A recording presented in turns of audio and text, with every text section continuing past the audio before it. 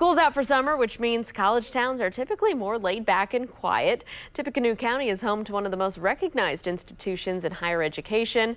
WRTV's Nico Panisi takes us there to show us what's happening in the warmer months. Whether it's sipping a root beer at XXX or eating at a chocolate shop that's not really known for its chocolate, West Lafayette is known as the home of the Boilermakers. Lafayette and West Lafayette are two cities, two mayors, separated by the Wabash River. Visit Lafayette, West Lafayette President Joe Wade says summer is a great time to check out Purdue. Explore the campus and the buildings at your own ease, and you don't have to worry about that changing of classes and tons of students trying to get to their next class. If you leave West Lafayette and head just across the Wabash River, Wade says there's plenty to check out in downtown Lafayette. Our downtown has galleries and local restaurants and theaters, and then we have a lot of festivals. Some of those summer festivals include Downtown Blues and Jazz Festival, Beers Across the Wabash, and Outfest. Over at Sacred Grounds Reclaimed, business is a family affair. We raised all of our kids in here in the coffee shop.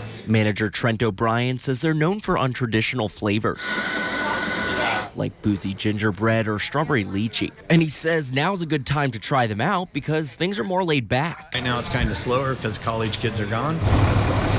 Another cool thing to check out is the robust public art scene. CEO of the Arts Federation, Tisha Lee, says Indiana's first mural festival, Wabash Walls, was established in 2018. We really want it to be reflective of the neighborhood, of the residents that live in the area. Wabash Walls is a public art initiative to rebuild and beautify the Wabash Avenue neighborhood. There are over 100 murals across 14 counties in north central Indiana, but almost half of them are located right here in Lafayette. So Lee encourages visitors to go on a self-guided tour. This is very much a porch community, and because of that personal relationship that these residents had with the artist, if people come and just tour this area, if they see someone out, the residents will tell them their personal story that they had with the artist. In West Lafayette, Nico Panisi, WRTV.